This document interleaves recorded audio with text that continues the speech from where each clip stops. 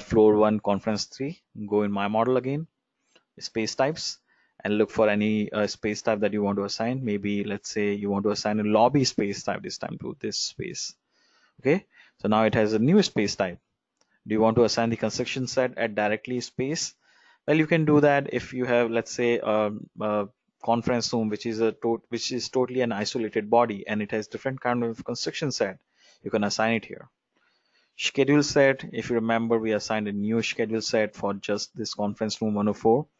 It overrides the information that is been provided through this space type method. Well, there is no space type, so it is basically going to use this schedule set. Okay, and let's say if you want to remove some spaces from the total floor area calculation, you can just uncheck any of these spaces here. Okay, I don't like to play around a lot with my spaces because I have created my geometry in SketchUp, and without visualizing what is happening here, I don't want to delete anything.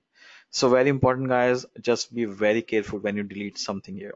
Okay, I'm not going to do this exercise here to bring a new schedule set or space type. We already have done it in my previous videos. So for example, if you want to change, see how the schedule, how can you change the schedules, look for my schedule video. Same thing with space types. Okay, so go to airflow now.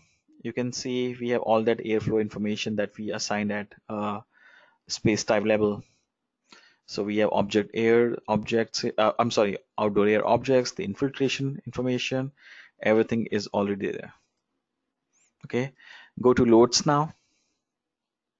So if you remember, we assigned the new loads for this conference 104 room. We created everything from scratch.